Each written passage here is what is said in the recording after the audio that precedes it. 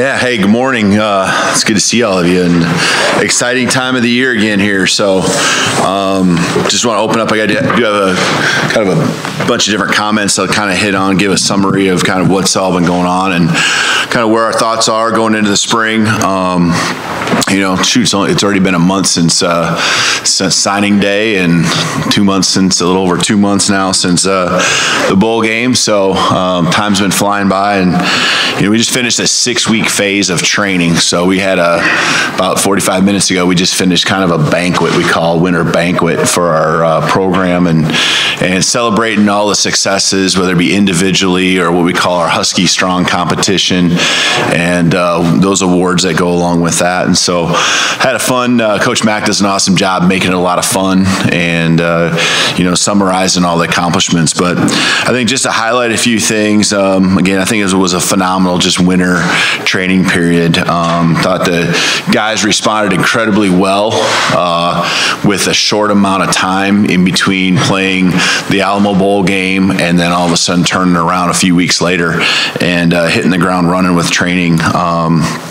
I think overall our culture took another step, another leap forward. A year ago, when you think about, we're trying to learn guys' names, we're trying to figure out who's who, just a lot of that kind of figuring each other out. And now we're on a trust level with our guys, and they're on a trust level with each other, where it's a holding each other to a high level of accountability and really pushing guys to do things that are maybe even uncomfortable sometimes for them, especially when it comes to those workouts. But I think what you see is they believe in the process that we have. We've seen improved leadership, which should be expected with so many upperclassmen returning. We do things where we put the guys out in front of the team. Our goal is to have a player-led team. We give them the foundation, the guidance, and kind of nudge them and push them along, because there's many hours where they're not with us. And so the player-led piece is important. And whenever we've put them in front of the team individually at different times, maybe it's a message or we do a thing called shout outs, and it's been so sincere. It's been well thought out. The messages, guys are asking to go forward and give a message. And even sometimes maybe there's been a hiccup and a guy's getting, somewhere getting treatment or coming, and someone else steps in and just covers for maybe a minute and a half or 2 minutes until the other gentleman or player comes. It's been really cool seeing the growth of our team, and it all comes down to the investment. And they see this as a great opportunity, and they believe in what we're doing. So they've embraced the hard work, and they're having a lot of fun on the journey. I guess that's the best way to put it. I just see so many guys that are just like pouring everything. They can flip the switch when that whistle blows, whether it's 6 a.m., 7 a.m., doesn't matter what time, and they're already on that line in the indoor, in the Dempsey, 7 a.m., Tuesdays, Thursdays was this week. And when that whistle blows, they're ready to go. They're clapping it up and ready for that workout, with excitement. So overall, I think just to summarize the mindset piece, I think what we've done is the things that were hard before are now, I don't want to say easy, but we've kind of redefined what hard is. And now now is easy. Guys are taking care. You can see it, especially with the new players that come in, where it's a lot to handle, whether it's their schedules, whether it's the workout in particular. And now there's new things that we're pushing them to where, those are hard. And so it's really cool seeing these guys just kind of raise the bar on what, the definition of hard is in our program. So, we'll continue to work out, and the body piece and just building our armor is such a key part of football. We'll continue to lift 3 times a week, even when we're in spring ball. Our typical week, and I feel strong about this, is to go 3 days a week. So in our case, most times it's Monday, Wednesday, Friday, with practices, meetings, and then on a Tuesday, Thursday, Saturday morning, we can go with some meetings to cover the practice before, and we can do do a lift and continue to just keep getting stronger here during this phase. But some highlights as far as real raw data. There's still a lot being compiled just as we finished, and they're finishing out some testing on a few things, and especially in the body composition area. But every player on average raised this is going from last August to right now, okay? And that was kind of the last test out, was right before fall camp. 2.5 inches per player on the vertical, 4 inches per player on the broad jump, 3 reps at 225 on the bench increase, and 20 pounds per player overall on their bench max, and then 45 pounds per player on the squat. And those numbers aren't going to be the same jumps as we saw a year ago, because those jumps were so drastic. And you see the newcomers coming into the program having a lot of those jumps that we saw a year ago when we came into the program. So excited about that. I think you can continue to see significant changes in their bodies. Just the lean body mass continue to go in the direction that we want it to go. So, kind of just giving you guys a heads up and the excitement. I think you're well aware. I mean, we've got our roster additions. We had the guys that came in during the winter. We have 3 high school additions that will join us here for the spring quarter: Caleb Presley, Landon Hatchett, Elenius Davis. We'll have our transfer, Dylan Johnson. And then we have a couple guys who are walking on. One, a quarterback with Alex Johnson, and a punter with Adam Saul. And so those guys will be joining us here for the spring quarter. They'll miss the first 3 practices, which is maybe one of the negatives, I guess, if you had to pick a couple things or pick one thing on us having a few practices before spring break. But they'll catch on, and get acclimated pretty quickly. Unfortunately, we had one roster announcement, just one thing with in regards to injury. Julius Irvin is going to graduate here this spring, and just because of the injuries he's had, he's going to medically retire and not use up the rest of his eligibility at this time. So, or just that's the plan moving forward. So he's really vetted it out, and I think Julius would be one of those. I can't speak highly enough about what he did as far as his buy-in to the program. And when we were going through it last year, he's one of the guys that really sticks out in my mind when we were going through those injuries, especially in the defensive backfield. He went out there sometimes, and I mean, he was cleared to go, but he was he was hurting and playing some pain, and there were injuries that were happening on the field. He'd come out for a few plays and go back in, and he just knew the team needed him. And I really have a lot of respect for that guy and everything he's done. But he's going to graduate and move on and hit the world. Get after things and kind of take that next step in life. And we're pretty proud of him and we know he's gonna do great things. So focus area for spring ball, I think, just from a team aspect, and there's things offensively, defensively, special teams that we have as far as goals and kind of areas we want to focus on. But just refining our skills, the guys understand kind of how we teach things, and you're always tweaking things just to make it better, especially for certain guys. Maybe you're a taller player and versus a shorter player, and just how you teach some of the techniques and the strengths and weaknesses that come with even just your different body types. But more attention to detail with the schemes now that they're getting it installed again. Just those extra details, and them hearing it again. That's what we're excited about. Building depth at all positions, I think, is critical. Just so we're not vulnerable anywhere. We got some slots we need to fill with starters. We lose 3 interior offensive linemen and working guys into those positions, and we're going to mix and match some different combinations of guys and kind of train some defensive backs and figure out what the best spot is for each of these guys. And we have some good ideas, I think, that we'll start with, but we'll continue to develop that and cross train some guys in positions to figure out what is best for their strengths and what they can bring to the team in the best way possible, especially in the defensive backfield. Just, I think our mindset, you take it for granted that when you have a season like we did and we finish out November and December with so much success, and we had that swagger, we had that belief that was genuine, and it doesn't just automatically carry over. Yes, there is a lot of belief, and we have so many carryover guys that a lot of it is in place, but it's a new dynamic. How are you going to replace Jackson Kirkland, who gave some really, really strong, talks and led by example, and how are you going to replace Alex Cook?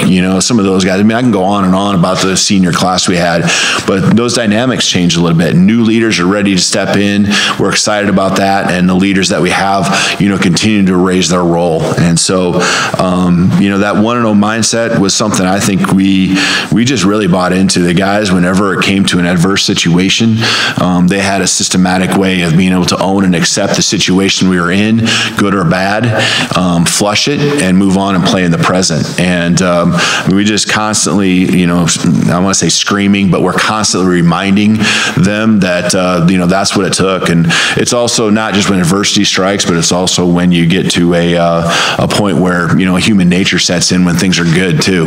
And that's where we're at right now. It's like, hey, no matter how good things are, you gotta understand the next play is the most important, or the next rep, or the next meeting, or the next, the next game, might be. So, and then just, everything revolving around comes some of the things I hit on, player led, the championship mindset, and growth that we have had. The players, one thing that they're really big on, meeting with the unity council, is intermixing our position groups and really growing that bond even tighter. They're friends, but they're just really trying to be intentional and becoming a tighter knit team. Offense, kind of reload the offensive line, kind of figure out those spots. There's some situational improvement areas that we want to continue to just really focus on and know we're locked in on, as far as what our philosophy would be. Defensively, being able to be confident enough to where we can play aggressive, not ever, never feel like we're on our heels. I think from a special team standpoint, it's we look at last year, we were efficient, but we need to be more explosive.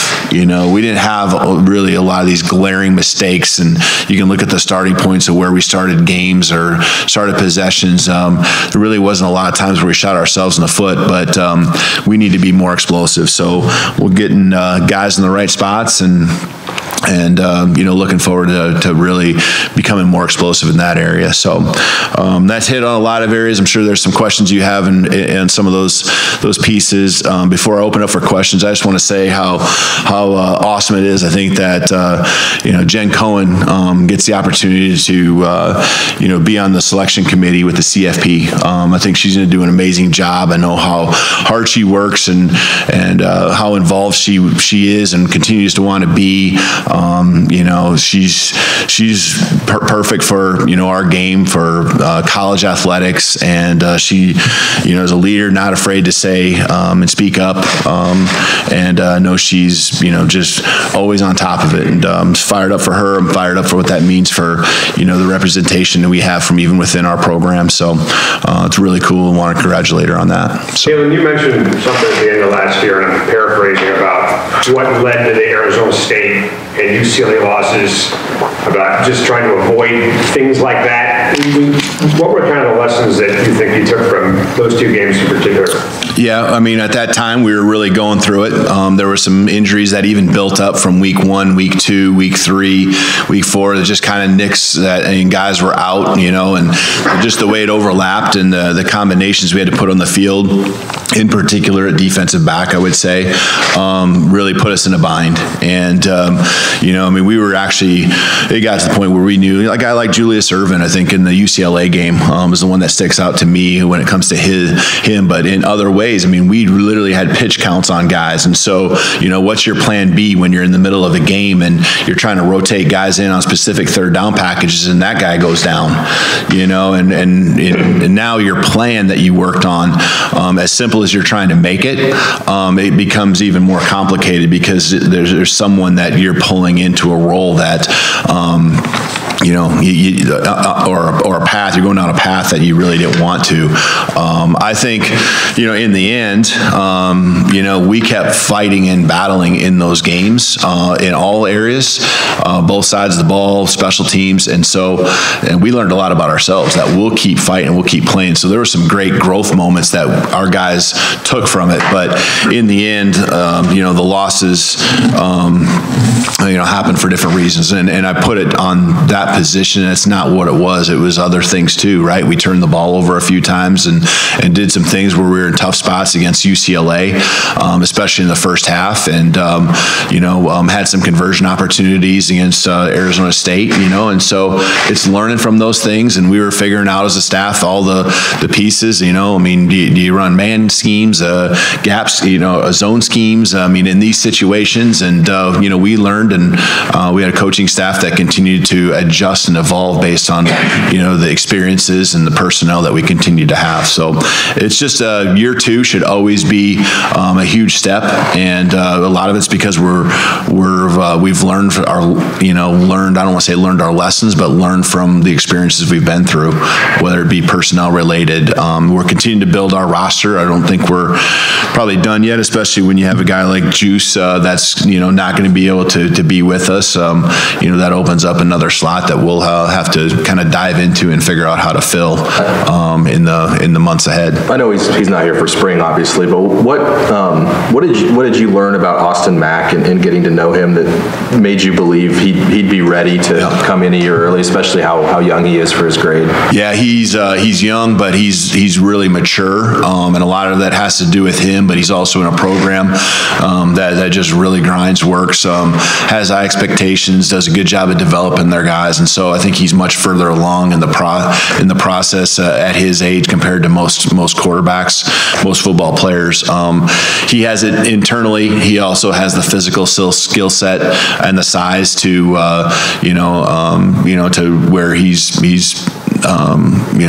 pretty, I guess you'd say, explosive, or just really, far along in his development as a football player and as a quarterback. So, we're going to be careful with how we try to groom him. But it's an awesome opportunity for him to come sit in the room with Ryan Grubb, Michael Penix, Dylan Morris, and just really grow and learn and soak it all in.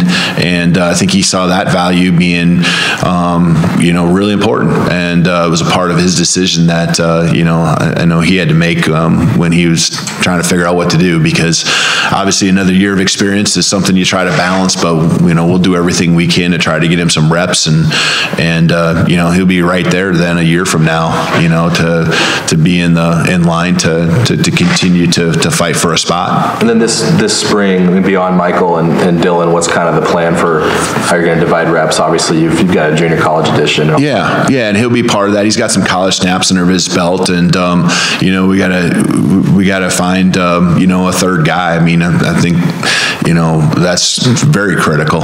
Figure out a third guy, and some of it's just to take the reps off of the Mike and Dylan, especially when it comes to the non-team reps or the 7-on-7 reps. The one-on-one throws, the routes on air. You got to have guys, and then they'll get their opportunities. There's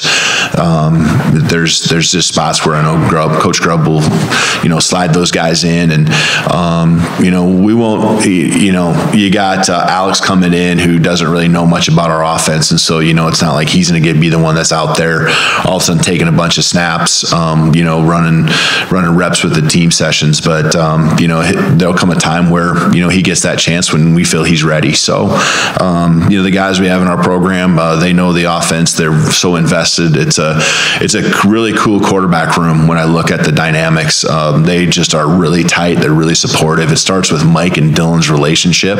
There's just such a good cohesiveness. The way Mike respects what Dylan does as far as the hard work he puts in, and just continue to push him, and Dylan just, I think, has a ton of respect for Mike on how hard he works and the way he handled last year. And they're both humble guys. They're both guys that have big goals and have a lot of talent. Coach, we haven't had a chance to talk to you since the Alamo Bowl, but when you have the kind of year you did, it opens up a lot of opportunities for your assistant coaches. Ryan Grubb got a bump after the Alamo Bowl. He got words was it? He was talking to Texas A&M. He went down and interviewed at Alabama, according to reports. Can you kind of maybe walk us through what was going on behind the scenes and how concerned were you about losing Ryan Grubb? I think it's just overall, it's a general comment I'd make on him. Just, I mean, you know, we have a unique relationship because we go back so many years, you know. I mean, back, we were first working together in 2007 and we knew each other before that. So, you know, I think there comes a point where you just have full out trust in people, and he knows what he has here. I think it's unique and special, and you know, as far as the potential we have at Washington, I mean, he's going to invest and pour everything into it. And the cool thing about, you know, Coach Grubb, and I think really our staff in general, is as they're being sought after, and as there's like career paths that they maybe envision themselves going down, most importantly, while they're here and working, they're where their feet are at.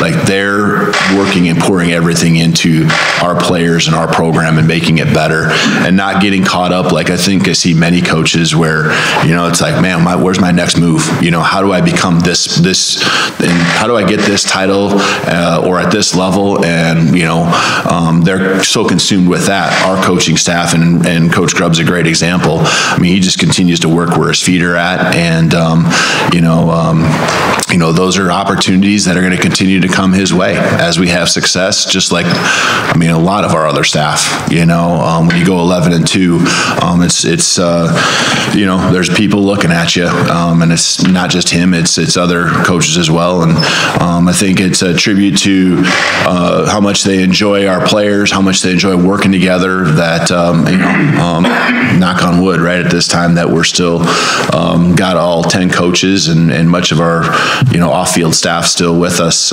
going into next year. Were you concerned at all? Oh, I think you got to always figure out, like, right, what's the next plan of action? I mean, you know, you're trying to figure out what you're going to do, and you know, I mean, I think in general, all you can do is worry about what you can control. So when you ask concerned, you're ready for anything. But, you know, all you do is worry about what you can control, and that would be the action moving forward. Fortunately, right, me and Coach Grubb have been working for a lot of years building the offense, and I'm pretty well versed in it, you know. So, you know, but I also know how much he pours into it, and how it's really cool to see how our offensive staff has kind of taken off and made it their own, you know, as we've gone through last year, because it's different than it was at Fresno. It's different than it was, you know, at different places, and they've really formulated it around the players that we have, and you know, continue to take off. And I'm proud of the ownership they've put into it. What do you do in your career if you brought back all your coaches from one year to the next? Well, I think that's the whole thing with consistency. And, you know, this is only my third head coach spot, but when I was head coach Sioux Falls, we're talking about 3 full-time coaches on that staff. So they moved to 4 when Grubb came on in 2007. So there was not a lot of, you know, the percentages were with us. But I will say this, you know, I've realized through the years how important continuity is. Southern Illinois, I think I lost 1 coach in 4 years. Eastern Michigan, our entire staff on offense was together for 3 years. At Fresno State, our staff was together both years I was there, both times. And so I just, part of, I think, of what my job is to really facilitate that environment to where they just love being there, you know, them and their families, and, you know, really bringing it together for the coaches and the players to believe in what we're doing and to realize it's special. And you know, a guy like Coach Grubb, he's all, you know, he's 100% a part of that, you know, and he's a reason why we've had big reason why we've had success, just like many of the other coaches. So there will come a point in time, and, you know, when these guys get their opportunities, and I'm going to be super proud of them, and I'm going to be super happy for them, because this is going to be something that helps them proceed in their career. It's going to be something that helps them and their families have a better life. And so, you know, those times are going to come, and you know, because of the faith and the trust and everything they've poured into me, it would be really, you know, not first class on my end, and how I would do things to not wish them the best as well when those times come. What do you do to prepare as a coach, really as an individual, the course of a year to year, with winning success, coaches become desirable, opportunities come. What do you do to prepare for that? I know that you got other things to worry about, but. Yeah, I mean, I think I've been preparing for it ever since I was probably became a head coach at Sioux Falls. We got some members of that coaching staff that are here with us every stop along the way. Eric Schmidt at Southern Illinois and Coach McKeefrey at Eastern Michigan. Fresno State, some coaches. I mean, every stop along Indiana with Nick Sheridan and William Inge.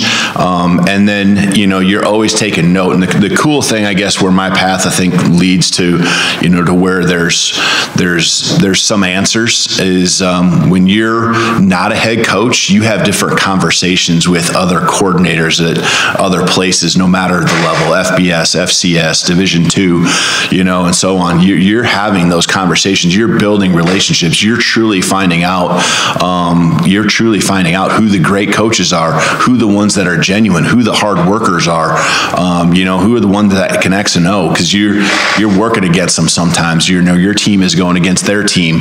And so, I had 10 years where I was an assistant coach after being a head coach. And it wasn't like I had to be a head coach again. I loved being a coordinator. I loved it. But always thinking in my mind and making notes, and I have a list that pretty much is a depth chart, I guess, so to speak, of guys that are kind of ones you'd really look to if you ran into a staff situation where you had to fill a spot. With Julius Ervin, like you said, moving on, in that quarterback spot being really interesting, and there's a couple more guys coming in summer. Who are the guys that you're looking and saying, okay, I think it's their time? And also, you mentioned cross training. Who are the guys who you're thinking, okay, they're intriguing where I want to see them in multiple spots? Yeah, there's gonna be some, one guy that had just, I think, really has evolved and come along here is Elijah Jackson.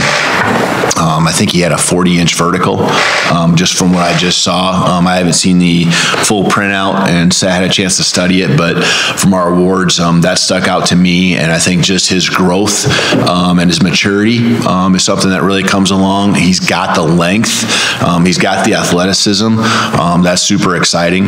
And so, we brought in Jabbar Muhammad, as a guy that's got some experience and looks really good so far, and we haven't even played football yet, but those are a couple of guys along with the guys that we have been using and utilizing. I mean, I could keep going through all the guys that have played there this last year, but one guy that will move around a little bit will be Mish Powell, trying some safety, trying some nickel husky for us position work, and so just mixing and matching, and Mish had a great off season here the last 6 weeks too, so we'll keep working guys in, but those are some of the guys that maybe you haven't heard much about, or they've been out there a little bit, like in Elijah's case, but been really impressed. We've been really impressed with him so far this last 6 weeks. Why did you split up spring football, and what was Irvin's injury? What was the first question? Why did you split up your spring football? Yeah. And Irvin's injury was what?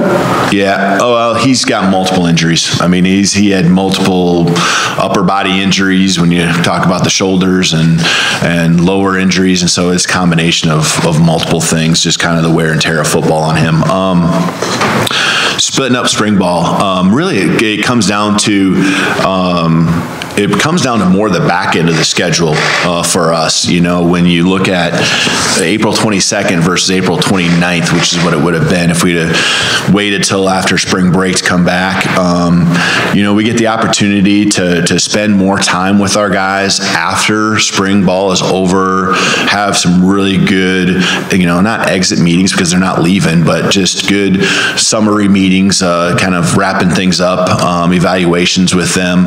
And, it's not a rush for our coaches to get on the road like it was last year. Last year, our guys are rushing to get on the road. We want to really do a good job of recruiting and being thorough in that. And, we get a limited time frame to do that. A little bit in December, a little bit in January, and then the April 15th to end of May time frame. So I like, got some philosophies with some things, and I like to get on the road a little bit, come back, reconvene, and then go back out and kind of finish it off. And this gives us a chance to do a good job with our roster, coordinator do a good job with recruiting. And then, I think I felt confident that because of our maturity and as many guys are returning, we were ready a little bit earlier to get on the football field.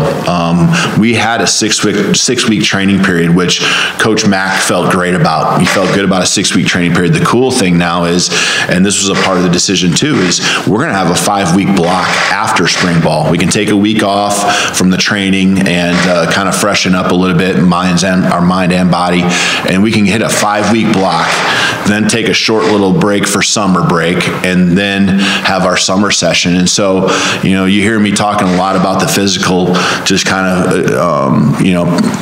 the physicality piece, and I think that's what it's going to take for us to take that next step. And these blocks fit in well to just kind of the overall calendar. Again, I think probably the only negative would be just that we have a couple guys that will miss the first 3 practices, but we'll get them caught up to speed. And again, it was probably more about the back end than it was anything. So I honestly don't think it's a big deal either way. I like being done. I mean, a lot of times I've been done even April 15th. I am a believer in what I explained earlier, where I'd like to not have more than 3 practices if I don't have to each week. I think it's good to go every other day, spread it out as much as possible. If a guy gets dinged up, there's a chance that he's going to miss less practices as he recovers and rehabs.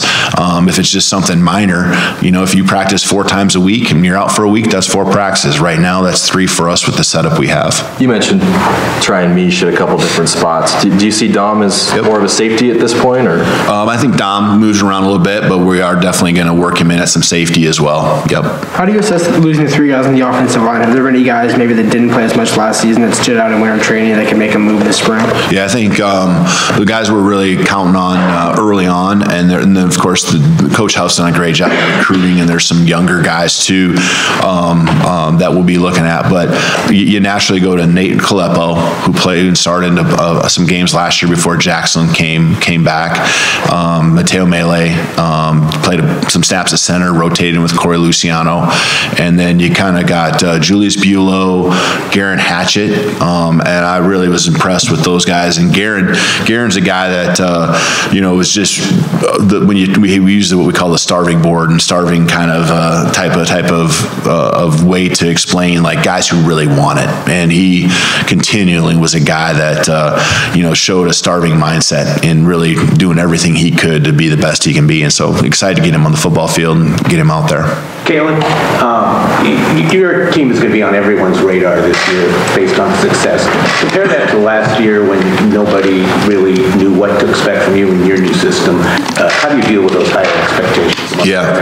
Yeah, and we've talked about that a lot. We talked about it yesterday in a team meeting we had, and it's a fun situation, right? I mean, it's fun to have the attention and that, but along with that comes, not just the talk but the walk, and we got to realize that everyone's, breaking down our film, a little bit more than in the past. They were kind of probably waiting to see who we were, especially if we were week 4 or 5 or further game on the schedule. Now they're actually looking at some things and trying to figure out, okay, what are we going to do when these guys come? They might even be devoting a day. I don't want to, get a big head about it, but it might even be devoting a day during spring ball or fall camp, to some of the things that we're doing. And so I know that a lot of that's happening just because I get a lot of questions, a lot of phone calls, a lot of text messages. So, on certain stuff we're doing, especially if it's someone I know, or our coaching staff knows. So for our guys, it's still about us. It's still about just being focused and remember how we got there.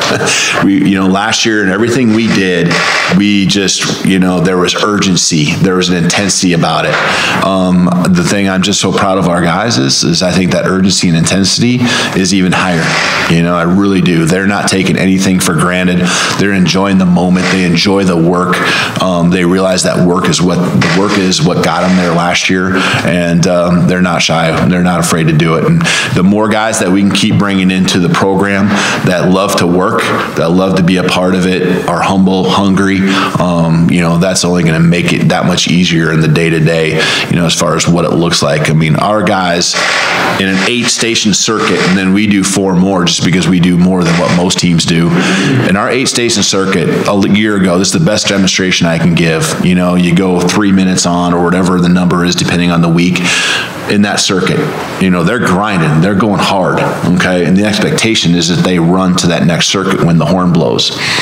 And last year, a lot of times it was just survival mode, Their bodies weren't equipped with that endurance, that stamina, and they were just in survival mode. Now, there's not a survival mode piece. They are all running, and there's a piece, one physically and then 2 mentally, where it's like, this is how we do it. This is what we do. I challenge them to take that now to spring ball and not just be these workout warriors, but also be guys that, this mindset translate to, doing that on the football field, and the urgency to go from drill to drill, or the urgency to pursue, until the play is absolutely over. We can go on and on. This is not something you have a say in per se, but for 9 months now, people have been grumbling about realignment and conferences and all this stuff. I'm just curious how you feel about UW's positioning, and if you can continue to reach where you want to nationally from within the Pac-12 conference. Yeah, I think we can. I think first of all, just overall, I think we have so many qualities in our program, not to be conceited in any way, but when you look at the academic side and just the tradition side and our support as a community that we get, and the production that we put on the football field, where our program continues to go, I think there's a lot of reasons why people would want us in their conference, okay? And so I always, feel like, we're going to end up in a good spot, okay, no matter what this looks like. I think relating back to the Pac-12, I think the whole thing of conference realignment and some of the movement that happened here within the last year happened before the college football playoff went on to 12 teams. And for us, one of our goals, and I know there's other things that play into this, but one of our goals, right, that we're going to have is to win a national championship. And our percentages go up, as they expand to 12 teams and a chance to get into that playoff. And, we're in a conference where, that bid at #1 spot's going to get a chance for sure to get out there. And when you get that opportunity, I love being a part of playoff football. I feel like that's a big part of kind of the mindset that kind of developed who I am. It's anybody's game, and I love being a part of a win or go home, type of situation. So looking forward to that. That kind of leads into maybe the answering of your question there. So, do you get that question at all from recruits and parents of recruits about the future of the program and what conference you'll be in and how far they'll have to fly to see their kids play? Yeah, no, a year ago, not really at all, because it kind of happened maybe towards the back end of the summer. People were just trying to figure it out. I think the first part of my answer about, hey, we're going to be okay no matter what because of Washington and what the values are that we have. But I think this year there's been a couple more conversations as we get into the 24 class, maybe some questions, because it's just something that's out there more than people are talking about. So they have questions, and I'm great with answering it. It's nothing I shy away from. It's something, just want to reassure them that, I feel we have a lot to offer. Do you get a feel for, just in general, kids and parents that you and your coaches talk to during the course of the recruiting season, how they view these things, either positively or negatively? Is it a big issue with a lot of them, or a non-issue? What's the feeling you get? With the conference realignment? Yeah, how that's viewed by the players you're recruiting and their parents and so on. Is it I think they just asking questions and trying to figure out what we know, and I think us building trust in the recruiting process with them is really being open and honest. I mean, that's all they can really ask of us, and that's really, all we can do, and so that message that you're hearing right now is a major part of the message that we're sharing with them, and I think they take that. I mean, they trust that, and then, there's different ways, right, that you can spin it to fit, what we want to do and our goals here at UW. Coach, next week at practice, where should my eyes gravitate to if I want to see the most fierce competition, battles for spots? I think, you're probably talking the offensive line, we've been, discussing, and I think just the defensive backfield, just guys really getting in and taking advantage of those reps that they get at different spots. And some of them might want a spot, a husky spot or a safety spot or a corner more than what they'd rather be at another spot. But we got to figure out the right combination. So that's where you might see the most, just kind of like from week to week in spring ball, kind of different guys put in different spots, just to see what it looks like, and to cross-train those guys probably as much as anything, so that we have that versatility to get the best players on the field next fall if something happens with some injuries. Our receiving core competition-wise is still elite. All the production from last year returns, and then some. Jeremy Bernard joins us, and Denzel Boston is another year older and looking great in workouts. So that position is competitive just from a standpoint of like, man, there's a lot of depth to that spot. So the tight end position is a lot of the same guys. Josh Cuevas looks great in workouts. We haven't seen him do anything football specific wise yet. I can go on and on. The running back spot, right? We got some new additions on top of CD and crew there that return. So a lot of competition. We'll have a couple of guys that are coming off of just kind of a note, if you're wondering. There's a couple of guys that might be a little limited the first couple of practices, kind of coming off some surgeries / just rehab plans, even from the season, where, maybe the first couple of weeks in January they had a surgery in that plan, or, rehab plan is still kind of